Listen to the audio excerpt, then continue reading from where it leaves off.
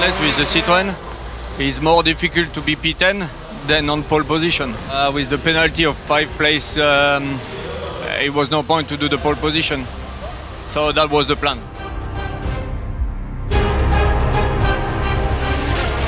For me, it's a great honor to fight with José María López for the pole position. It's something, it's like a dream.